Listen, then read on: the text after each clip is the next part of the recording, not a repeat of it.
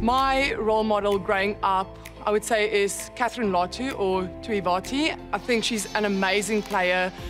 She's a mum, she's a coach, she's just everything. Smart, accurate. I don't think there is a better goal shooter than her. And I know she went overseas to support her husband, and they have 2 little kids as well. So I think there's a lot of sacrifices that she made.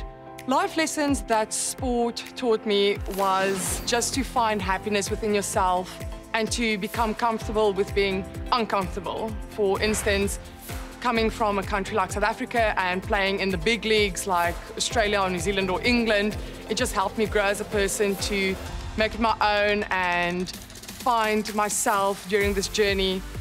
My teammates are very helpful in helping me cope with all the highs and the lows by just having my back when I have very dark days and inviting me to go and have coffee or lunch dates or just go for a walk on the beach. So it's very mentally stimulating just to be next to the water with a friend. And also when I have my highs, then we celebrate doing everything together, like when I shot a super shot or just having a great meal at a cafe. So they've been helping me, especially when I have my darker days.